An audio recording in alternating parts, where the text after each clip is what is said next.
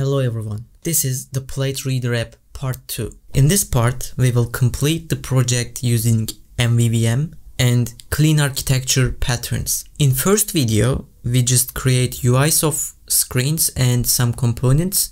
If you didn't watch first part yet, I highly recommend you to watch the first part. I made a map of the project so you can grasp the links in the project. Now, I'm going to give a general summary. Then we will look more detailed one while we are coding the project. We will have 3 layers: data, domain, and presentation. Additionally, we will use Dagger Hilt in this project, so we need DI module for injections. Let's get started. First, we need camera permission to continue. Let's open the Android Studio, then create a file named permission under the components package. This will be a composable. I'm declaring permission state with camera permission. We will request permission on start, so I'm adding request to on start event. Lastly, let's show the toast message according to permission status. If permission needed, I will show this as a toast message.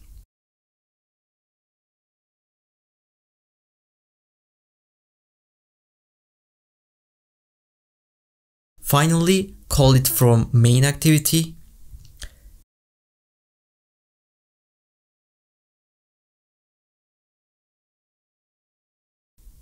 Now we can test it.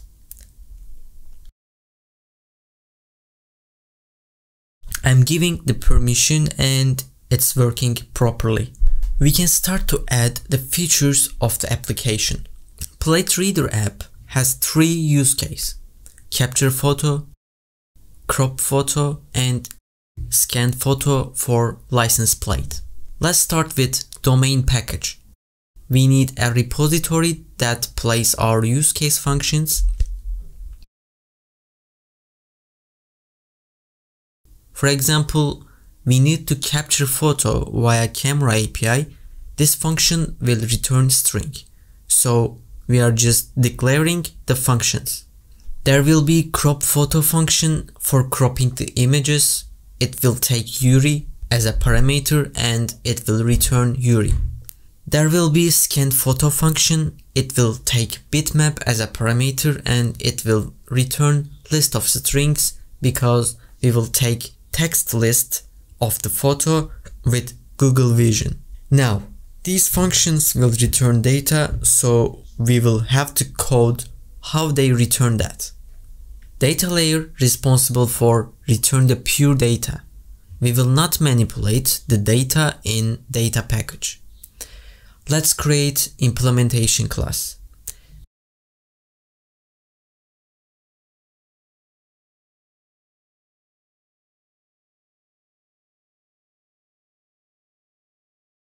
This class implements plate scanner repository. Let's override them.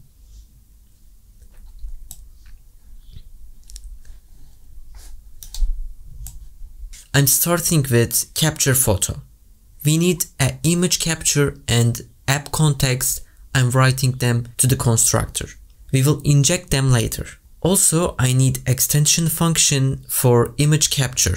It will take executor as a parameter.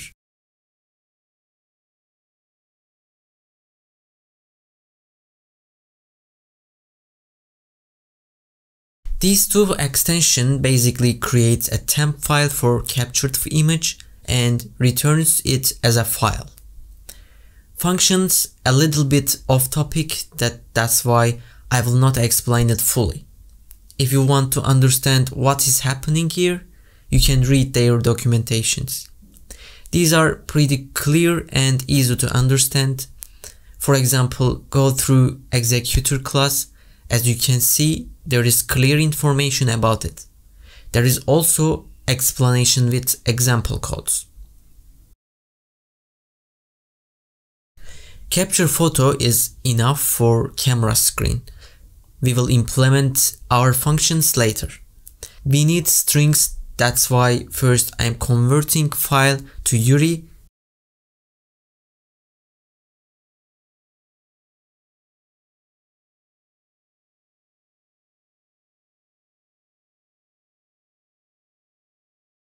Then I'm returning it as a string.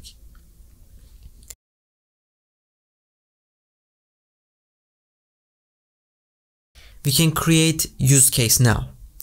Open capture photo use case in use case package.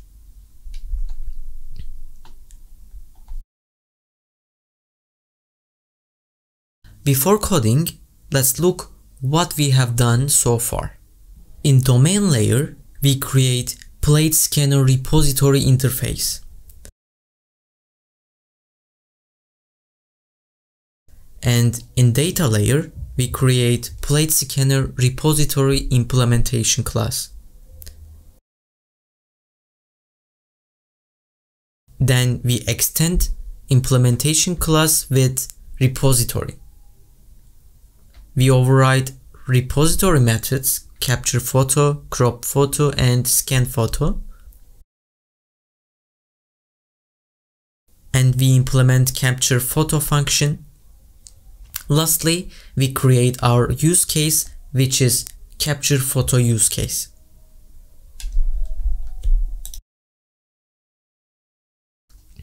Let's continue to code our use case. As a parameter, we will give repository. Be careful, we are not giving implementation class directly, but how it will know what will these functions do? To solve this issue, we will use dependency injection. Open a new file in DI package, name app module. In here, we need object named app module. We need a function that returns repository type. But actually, we will return repository implementation.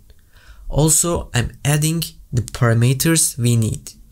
I'm adding singleton and provides annotation to be sure that this will instantiate only once. I need to do this for parameters. For example, I need image capture and I want to do it singleton. That's why I'm adding this function for image capture. For Android, that means whenever you see type of image capture like here, inject it and initiate it only one time. We should add two annotation for this object, module and install in. Singleton components mean we are injecting functions for application level, so our injections will stay alive until application die. For example, if we would use view model component, our injections would be stay alive until view model die. Now we can inject as a constructor injection.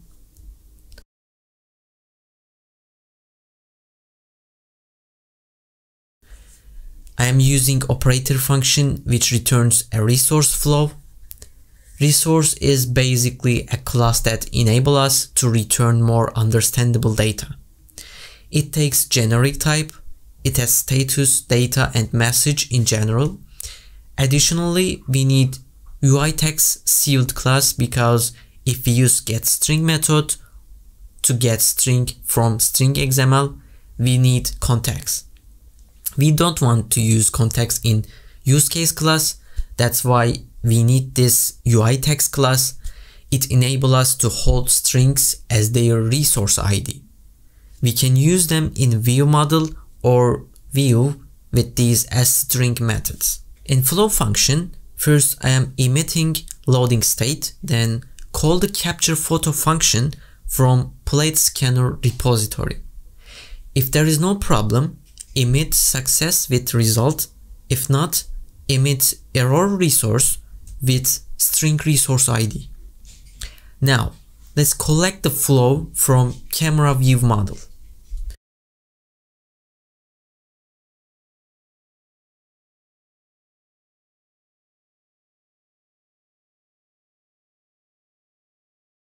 First, inject constructor with capture photo use case class, which we will use here. and I'm injecting image capture builder. To access image capture from view, create a variable. We will use channel because I need one-time event. I mean, I don't want it to work again and again in cases like screen rotations. I'm creating a sealed class for channel events. Now we can create channel. For preview use case, which is related with camera API, we need to observe changes.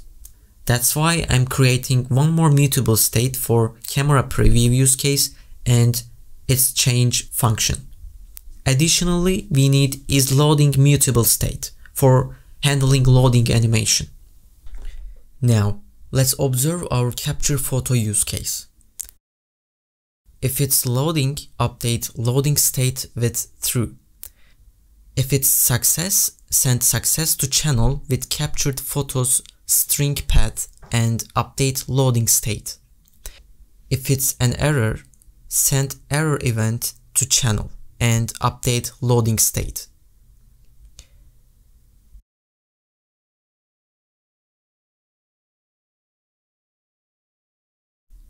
In view, let's collect channel events.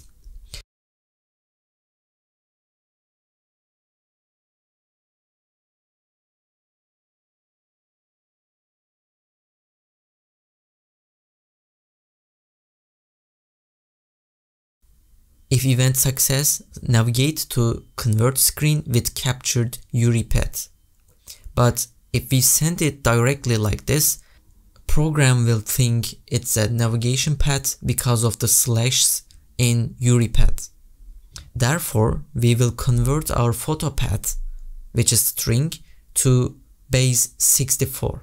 So I'm adding extension function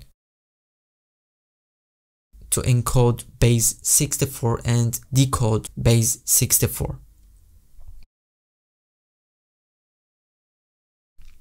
If event is error, print error message with the help of UI text class.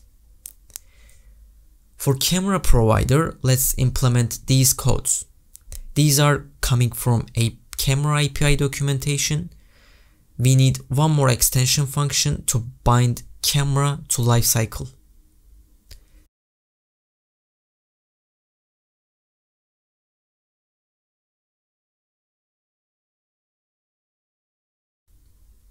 Now we can call on preview use case change from view for camera preview.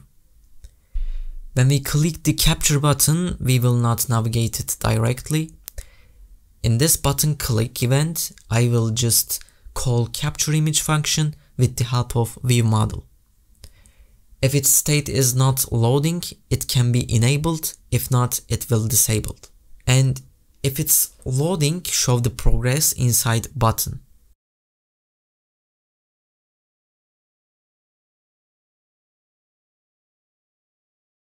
By the way, it's not convert screen, it's scan screen. Let's change navigation names.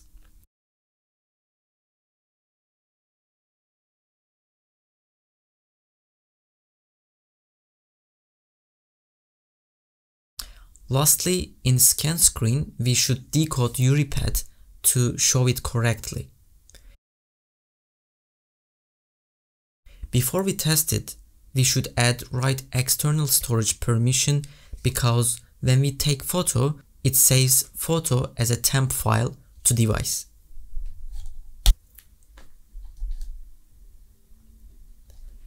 Now we can test our camera screen.